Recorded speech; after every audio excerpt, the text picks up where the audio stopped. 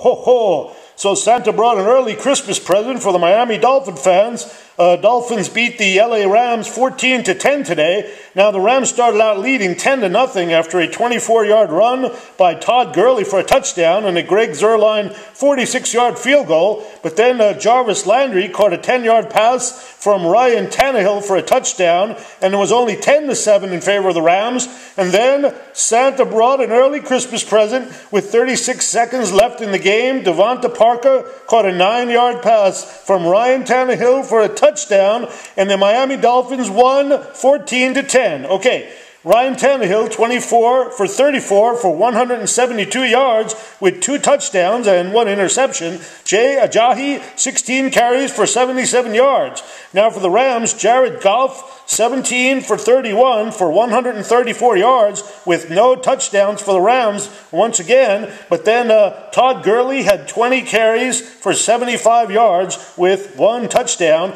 Dolphins now 6-4 on the year. Happy holidays and Merry Christmas and all that sort of stuff, and thanks for watching.